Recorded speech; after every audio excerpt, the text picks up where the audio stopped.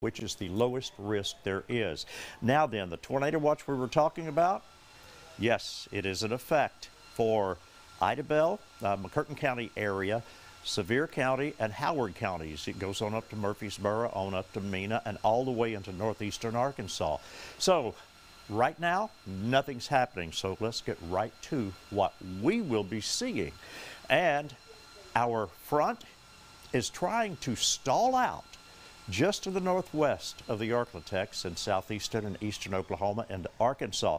We did have a little capping inversion. In other words, some warm air aloft, warmer air aloft, and you have to get the clouds into the atmosphere to get any supercells. Well, that cap is eroding, and now it looks like it could happen. However, as we go on through midnight tonight, we don't see any indication here of anything big happening.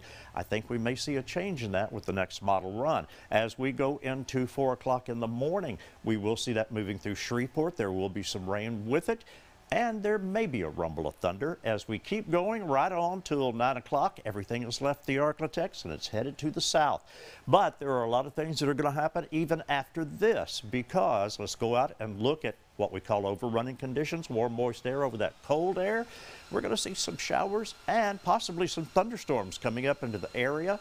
Our wettest day is probably going to be Tuesday from early morning into the evening. Uh-oh, here it comes again, back up. We could have heavy rain across the southern parts of the region and maybe some thunderstorms too as we go into your Wednesday. And finally, here comes our next system, which could come in and give us some bone-chilling temperatures for your upcoming Friday.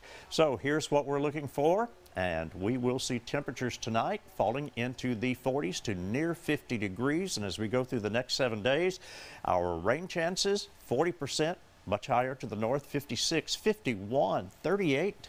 And then as we get into our next system on Friday,